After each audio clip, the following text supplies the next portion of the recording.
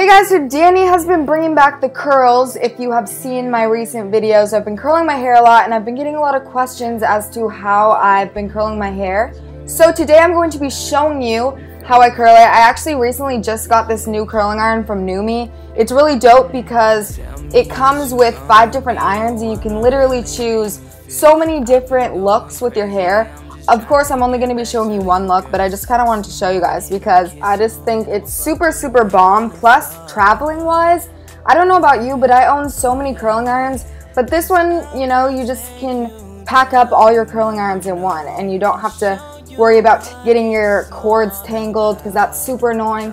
I don't know. I really like it. I've been eyeing this curling iron for so long and I finally was able to get it, and I'm just, you know, I'm in love with it and I've been using it ever since I got it. So the curling iron that I'm going to show you today is the one, it's the 4th one that you guys just saw, but now it's the 3rd one, so that's kind of awkward. But it's just the small one, but it kind of tapers down a little bit.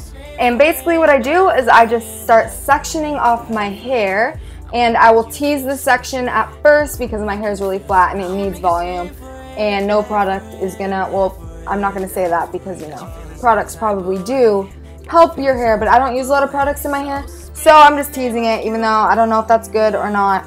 But then I just take little sections and I will start curling it around the iron, and I will rotate the different directions. I'll curl it one way and then I'll do the opposite way, and then I'll get really little pieces and then some bigger pieces. I kind of just go crazy with my curls, and sometimes I even rotate the irons and I'll make some little curls and then some bigger curls, so it's not just perfectly curls. I just kind of been liking really crazy curls, you know what I'm saying? And then once I'm done with that section, I will go and I will do some more sections. In this video I curled all the way from the top on the bottom sections, and then once I got to the like higher sections, I kind of started curling midway, so it wasn't completely curled, but it all just kind of depends on what I'm feeling that day.